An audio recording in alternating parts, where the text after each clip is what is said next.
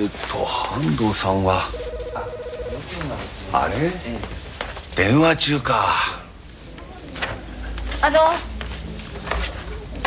すぐ終わると思いますが。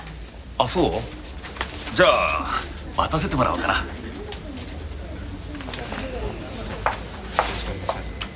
じゃあまた。児玉さんが。ありがとう。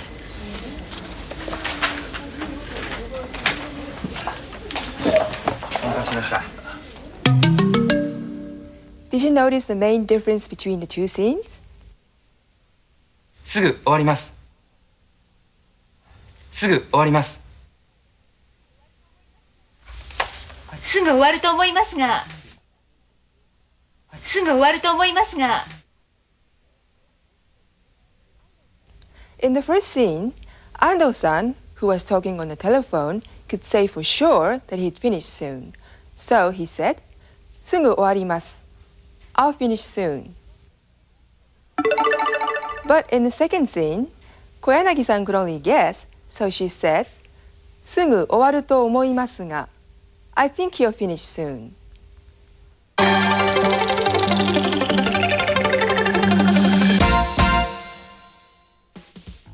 In this case, what comes before と思います is the verb 終わる, meaning finish.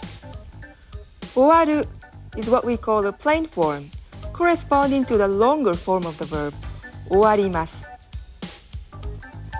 Verbs have to be in a plain form before と思います, and you can remind yourself about other plain forms by looking at the textbook later. Okay, now let's watch two more scenes and again, try to identify the difference between them.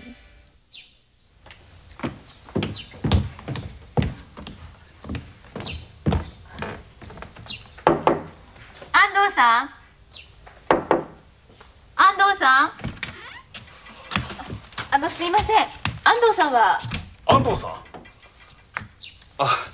いると思いますが。安藤さん。安藤さん。いますね。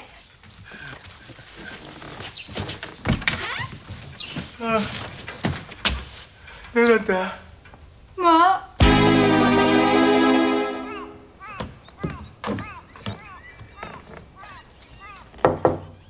安藤さん。安藤さん。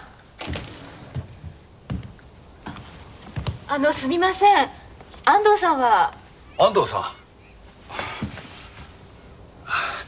ん。いないと思いますが。安藤さん。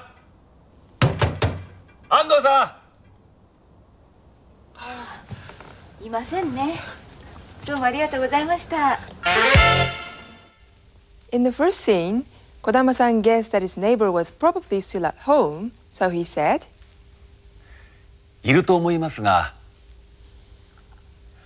いると思いますが。However, in the second scene, Kodama-san guessed his neighbor wouldn't be home at that time and said, いないと思いますが。いないと思いますが。And in the first scene, when Koyanagi-san discovered that Ando-san actually was home, she said, ああ、いますね。ああ、いますね。In the second scene, when she found that he wasn't there, she said, ああ、いませんね。ああ、いませんね。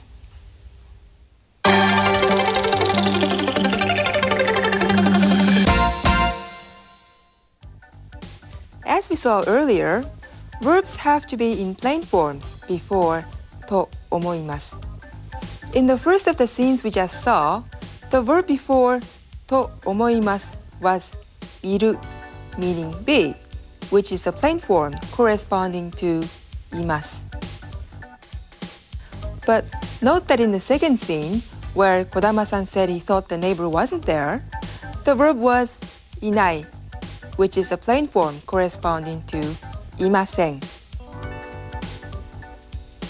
Now, Let's see one more example of と思います from Yan's story. あ、そうだ、桑田さん。